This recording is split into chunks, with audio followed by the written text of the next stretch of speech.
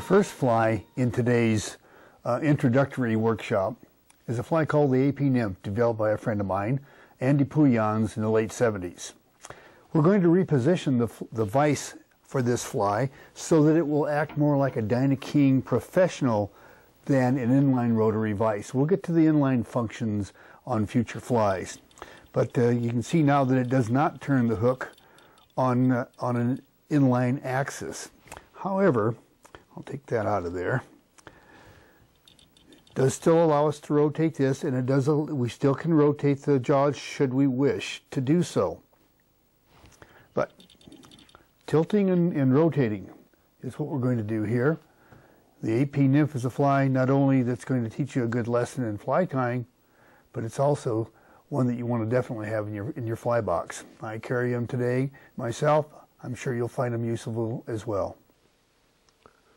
I'll start by placing the hook in the jaws with the shank parallel to the table surface.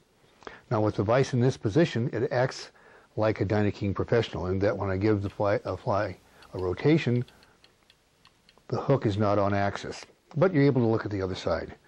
Now let me start my thread base slightly forward of the middle of the hook, and I'll wrap to the bend and right back to my starting position. Now I have already pre-stacked a clump of moose hair, so we'll remove that from the stacker and tie it to the hook. Now I want the tail to be, I got one here that doesn't want to get with the program, I better get rid of it. There we go. I want the tail to be slightly shorter than the hook shank, so I'll set that in position now and tie that to the hook. Now I'm going to wrap 2 or 3 turns and stop. And what I want to do is remove about half of the hair fibers.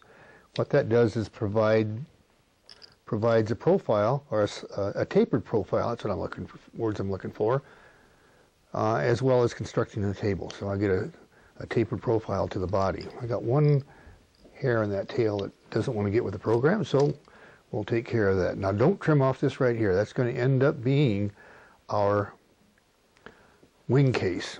Now I'm going to show you a little trick. We'll bring some of Beatty's dubbing wax into the picture and put the dubbing on the thread. And I'm going to show you how to construct the body and the rib without tying on rib material at all. You'll see how that goes here in just a minute. Let me twist that dubbing in one direction to form the noodle of fur, and I'll wrap towards the back of the hook. See, make sure I'm getting it on both sides. Yeah, it's doing good. Okay, I missed a spot back here in the center. Let me go back and get that. Anyway, it's important that I end up at the back of the hook with bare thread. Now as I wrap forward, I'm forming the rib on the fly. It just makes constructing this fly a little bit faster. Now I'll wrap a ball of thread in front. There we go. You can also place lead in this front area if you wish. Wrap some lead wire on before you wrap the body. Now let me bring the dubbing wax back into the equation again. And I'm going to pull off some clumps of dubbing this time to place along the thread. And it's just because I want a fairly substantial front part to this fly.